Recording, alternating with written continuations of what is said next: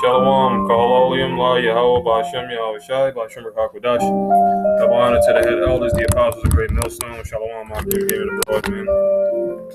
Alright. I figured that since we've been through 2Esdras, the entire 8th and 9th and 10th chapters, we'll get a more context on the whole book of Ezra. So I decided to go back to the first chapter, and we'll take it from there. All right. So this is another edition of Chapters Matter, and obviously not getting too much views on these because a lot of you guys that tune in, you're into more of the entertainment, but that's all right.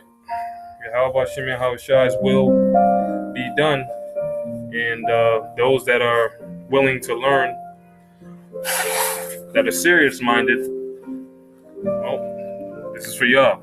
Through the spirit and power of Yahweh Shem Yahweh Shai, Ba'ashem Rakakwadash. The hell with you fake-ass niggas, man. All right. So anyway, without further ado, 2Esdras chapter 1, verse 1. The second book of the prophet Esdras, the son of Sarias, the son of Azarias, the son of Hilkias, the son of Sadamias, the son of Sadak, the son of Akito, the son of Achaeus, the son of Phinehas, the son of Heli, the son of Amarias, the son of Aziel, the son of Merimoth, the son of Arna, the son of Ozias, the son of Borith, the son of Abisai, the son of Phinehas, the son of Eleazar, the son of Aaron of the tribe of Levi, which was captive in the land of the Medes in the reign of Artaxerxes, king of the Persians. So Ezra's line went back to Aaron. He was a Levite. All right, the priesthood actually.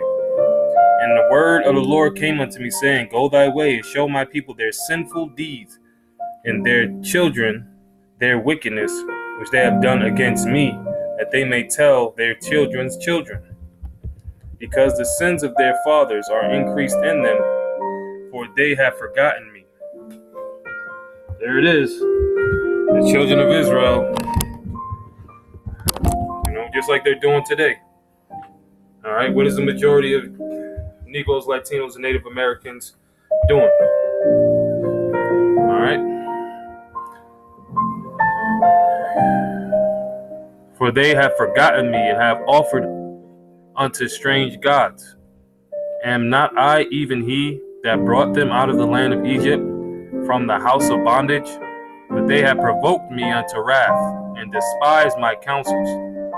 Pull thou off then the hair of thy head and cast all evil upon them. But they have not been obedient to my law, but it is a rebellious people. So the Most High, all right, through the angels telling Ezra to actually put curses on Jake, man. All right, how long shall I forbear them, and to whom I have done so much good? Many kings have I destroyed for their sakes. Pharaoh with his servants and all his power have I smitten down.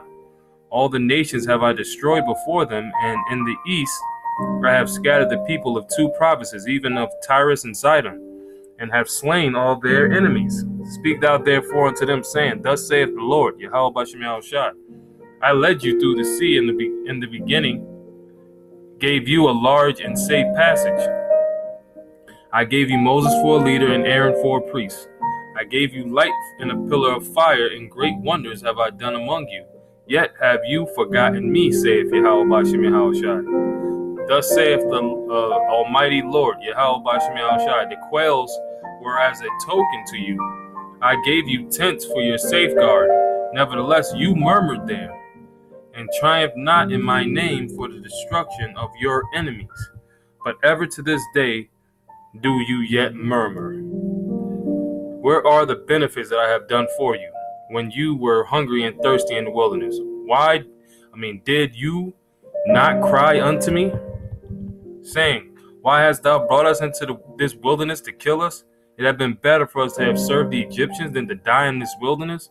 Then had I pity upon your mournings and gave you manna to eat. So did you eat angels' bread. When you were thirsty, did I not cleave the rock, and waters flowed out to your fill? For the heat I covered you with leaves of the trees. Come on, man. Ungrateful niggas, man.